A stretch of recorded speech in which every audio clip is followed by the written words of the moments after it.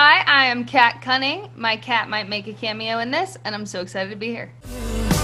With wild poppies running in my ruby shoes, I've got emerald eyes, and I am blooming.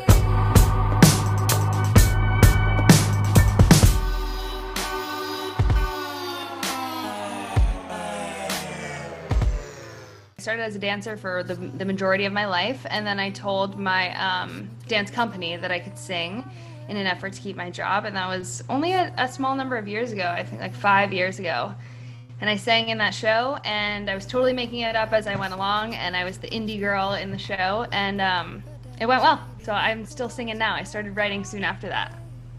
I think that from that first endorsement from the Times, the New York Times said I was a good singer. Say hello to Hooli Cat. She's gonna get out of here now. Love you. The New York Times said that I was a good singer, and I think that was a really helpful endorsement for people to want to start writing with me. And yeah, from my end, it still feels slow, you know, because you write a million songs and you release one every once in a while. So I've been lucky for the pace, but it's still just, I'm working at it every day. Like I said, I became a singer while performing. So I worked on singing while gigging. I was gigging a lot in New York City, in nightlife and in concert dance companies and stuff like that. So a lot of it was output and performing while I was learning my craft. So this has been a really cool opportunity for me to slow down a little bit and think about what I want to say in my songs and have a little bit more of my introverted side come through in my art.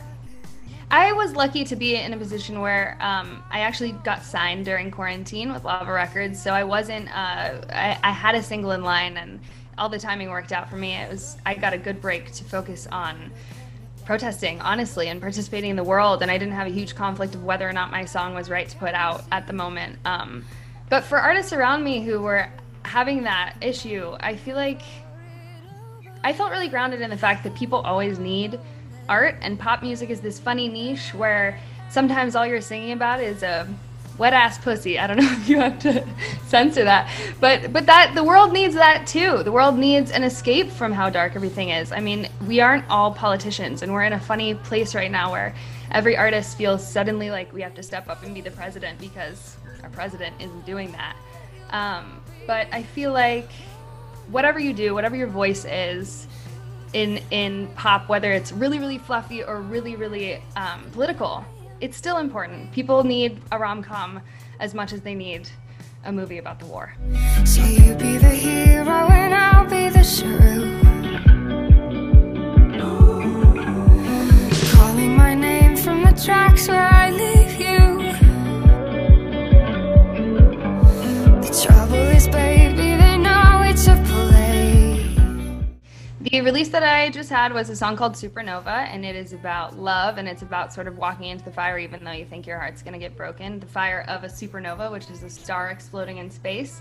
And I know that that's how love feels like for me sometimes when I'm attracted to somebody. There's just like this beautiful, destructive thing, and we've all had that one love story, or if you haven't, you probably will.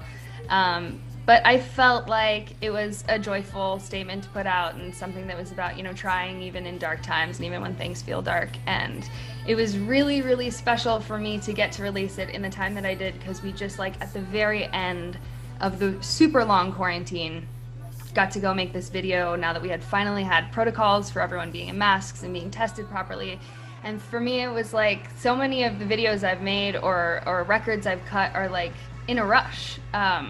Because you're touring and then you stop for one day to cut it, or it all just comes together very, very last minute. And while this video is still kind of made in 2 weeks, I feel like everything about it, we all had the energy of the pandemic and we wanted to see each other, and we wanted to, for me it felt like performing, and that's my lifeblood, and I got to perform the shit out of this song. And the remix is really exciting for me because I think that the song itself is quite, a lot of people interpret it being a really happy sentiment, just like my sweet supernova, like the person who's really, really important to me. And I love that the song can universally translate that way, or if you listen closer to the lyrics, you know it's more about heartbreak and destruction. But the remix leans a lot more into that side of things. It's a little darker and harder, and it's more about the heartbreak for me and the danger of the particular love story I was writing at the time. My supernova, don't care what everybody says, if everybody thinks that I'm crazy. I know that you were worth it all, and I've got tiger's blood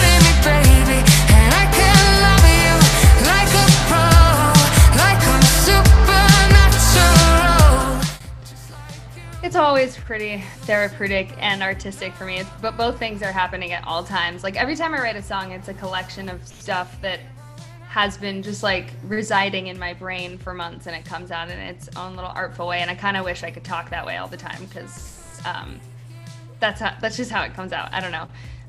But it always feels good to write the song. Like on the day that I wrote Supernova, it was just a day that the girl that I was falling for was ignoring me, and these are all the things I wanted to say to her.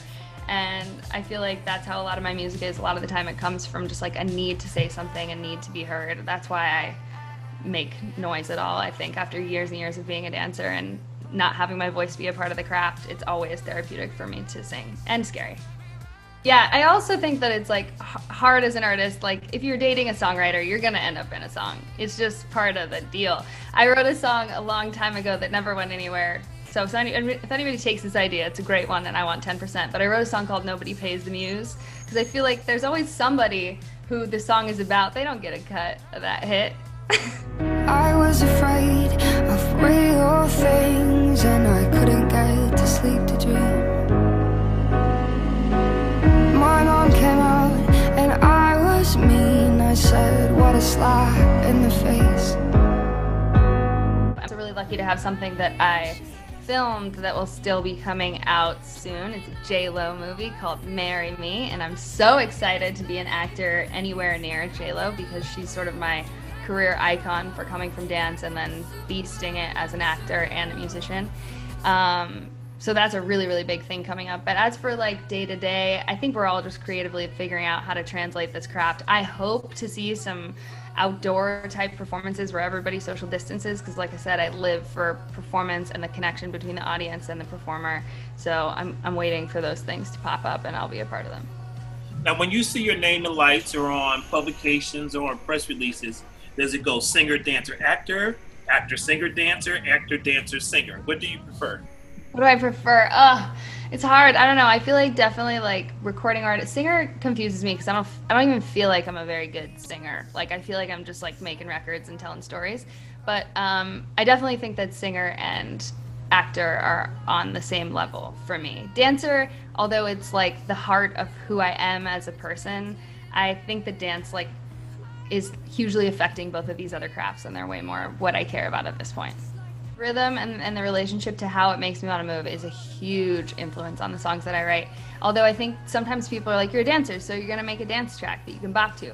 But strangely, I think I already hear so many different rhythms in the way that I dance that I sometimes like the slower things. I tend to like really slow stuff where there's room for me to interpret melody interestingly, or rhythm interestingly. But yeah, it has a lot to do with it. For sure, I know that I love a song if I'm up and dancing in the studio.